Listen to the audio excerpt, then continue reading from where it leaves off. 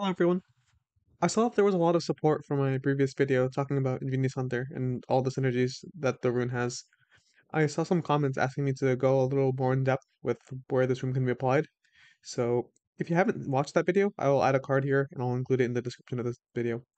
From that video, we can see that there's a lot of different items that benefit from item haste, but the number of options between the different types of champions that would use them isn't exactly equal. Some champion classes will benefit much more than others. So let's talk about all the classes that will gain a lot of value from taking this rune. But first, I wanted to share that I've really been enjoying making this guide slash theory crafting content for all of you, and I would like to continue to do so. If you want to see more of this, please show your support by liking, commenting, subscribing. Another thing is, I want to explain how the numbers for haste work in general. Haste is designed in a way where the amount of haste you have becomes the percent more uptime you have on your thing. So 100 ability haste means 100% more uptime on your abilities. Or in other words, it's 50% CDR. Item haste works the same way, but it's harder to come by. What really matters is whether you would be able to proc or do something in situations where you otherwise wouldn't. Now let's talk about the champions. I think it's best to start with one that might be the most fresh in people's minds, and that is tanks. There aren't that many items that are affected, but the ones that do can be absolutely insane with this rune. The items to look at here are Fimbulwinter, Heartsteel, Randuin's, Iceborne Gauntlet, Unending Despair, and a couple others. You may have seen the Korean Volibear build brought to the public by Lol Dobby, which involves Fimbulwinter, Unending Despair, and Spirit Visage. Volibear is a great user of these items because he has a lot of sticking power in his kit to proc Fimbulwinter and remain in range for Unending Despair, as well as a lot of innate healing and shielding that will be boosted by Spirit Visage in addition to the procs of those items. Similar strategies can be run on other champions like Sion, Shen, New Skarner, Tank Gragas, Udyr, Window, Zac, Cassante. There's probably more. There's a lot of other items to work with here besides those three, considering a lot of these champions are going to build the items they do anyway. So if we look at Tomkins, for instance, we have a big Heartsteel buyer. It's quite rare that the most popular first item is also the highest win rate, but that's the case here. So we're pretty committed to the Heartsteel buy.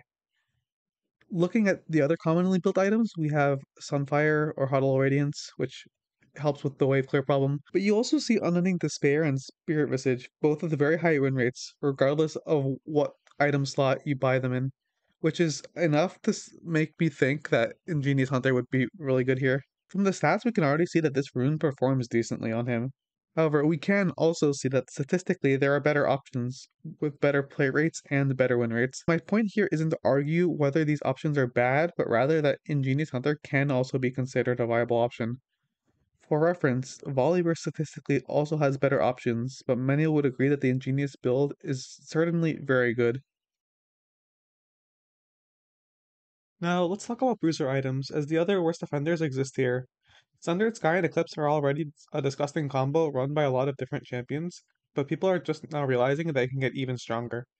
There's a particular Jarvan build popularized by King Nidhogg, involving this combo along with Fimbulwinter, which can also be easily procced in this setup. It also provides another shield for Shield Batch, which he takes in this setup. The ideal situation is to be able to engage onto your opponent, proccing the items instantly, and then stalling long enough to go for a second proc of Sundered Sky and Eclipse as you try to disengage. Getting a second proc of each can be another 200 health difference between you and your opponent, which can mean a lot early on, and is a reliable thing to go for with a reduced cooldown on the items. This build provides a lot of damage, but also has a lot of pseudo tankiness with your healing and shielding being buffed from the items. There are a lot of other champions that can abuse this combo in some way. Lee Sin, Poppy, Vi, Wukong, or Riven. They can all abuse the Eclipse Sundered Sky combo, and then some can also use Fimbulwinter. But among the bruiser items, we also have a lot of other things to work with.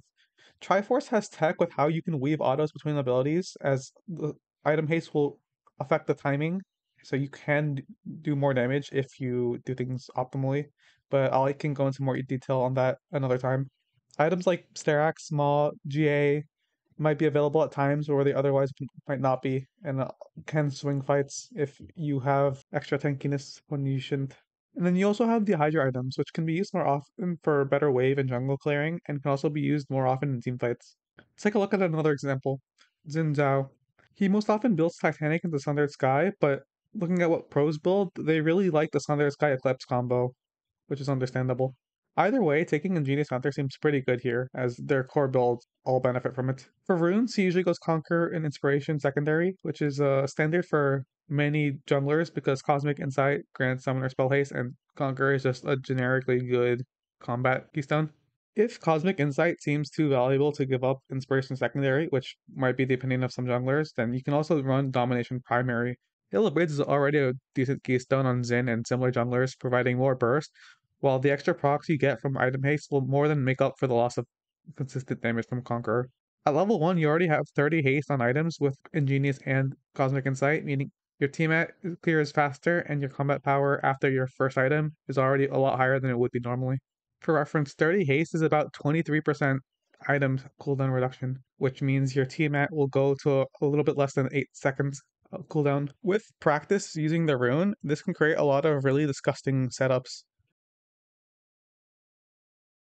Let's take a look at AD Assassin items. Here we have champions that already tend to run Domination Primary, so I want to talk about why Ingenious Hunter should be considered over the others. Excluding previously mentioned items, AD Assassins have Profane Hydra, Edge of Night, Yomu's, Opportunity, and Umbral Glaive. As you may have noticed, once again, these items could realistically already just be a build for a lot of different champions. Now, the champion example we'll be looking at now is Aatrox because he has the option to go Bruiser, which I already described before, but he also more commonly goes with AD assassin items.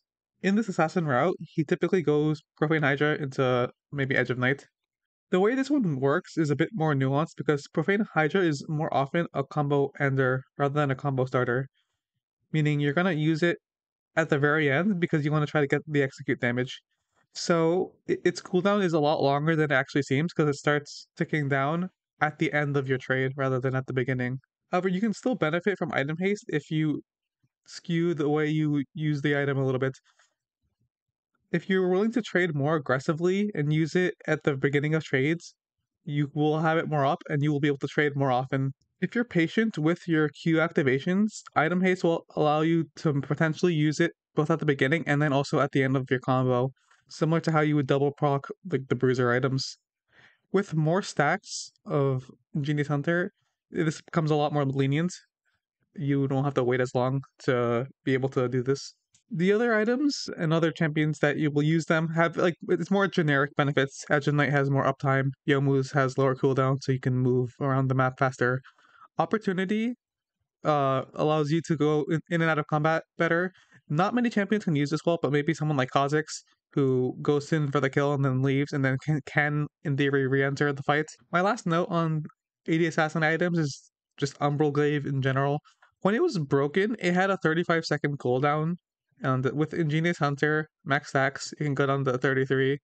And the few champions that do consider going Umbral Glaive have a lot of easy ways to stack Ingenious Hunter.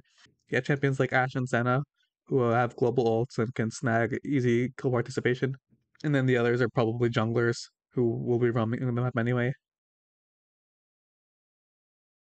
AP items can be split into two groups, considering there's very specific build paths that can use this. The general build for most mages is like Ludens or Seraphs into Horizon Focus or Leandries into Deathcap or Crypt Bloom. And sure, if you're planning to go Leandries Deathcap, maybe you don't take the rune, but otherwise, you have a lot to work with. Ludens pretty much gets a free Scorch from Ingenious because one extra charge you wouldn't otherwise have is about 18 damage, except its cooldown is just the cooldown of your ability. If you play a champion like Orianna with a low cooldown ability that they can spam, you will see just how quickly that adds up on every Q. The other route in Seraphs gives you less downtime on the shield, which means a bit considering that this is one of the better shield lifeline items. I'm not going to argue here as to whether Horizon Focus or Kerplume have cooldowns people actually care about. Uh, if you do, I mean, they are reduced, so that's nice. But I will mention that Zhonya's does exist, and I think everyone can agree that that cooldown very much does matter.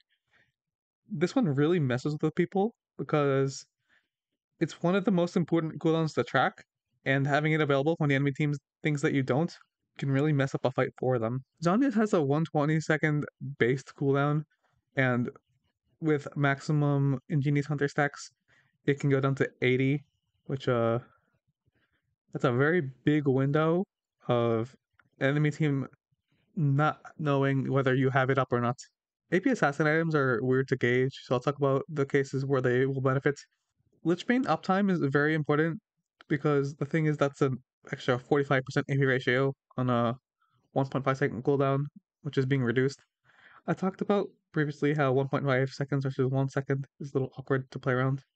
And similar to Triforce, their math behind weaving in autos to get it procced more often is a bit tricky to think about and requires a lot of practice. Some champions, like Silas or Kali, can afford to space out spells.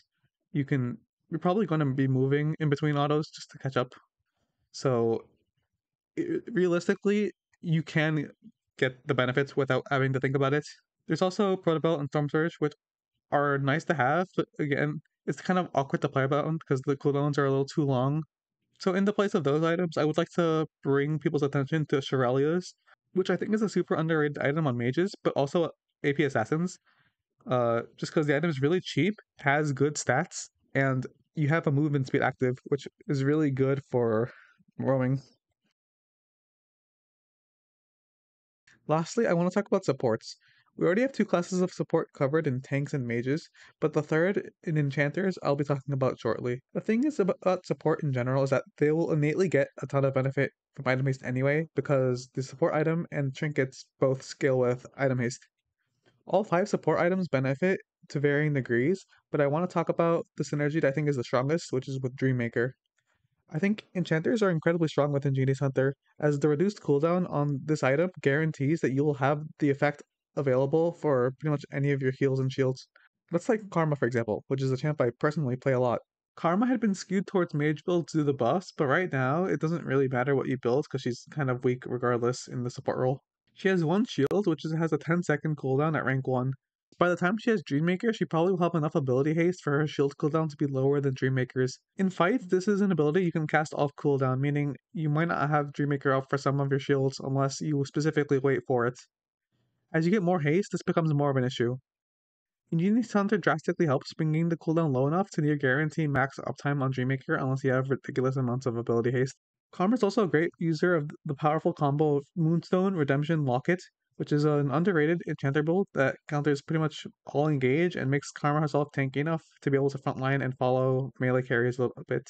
You could pair that combo with something like Malignance or Shirelia's first to capitalize on Karma's strong laning phase, and then move into that core to have a stronger mid to late game. So that's about it. I hope it's a bit easier now to go out and try using this rune for yourselves. If you want to see more content like this, please let me know in the comments.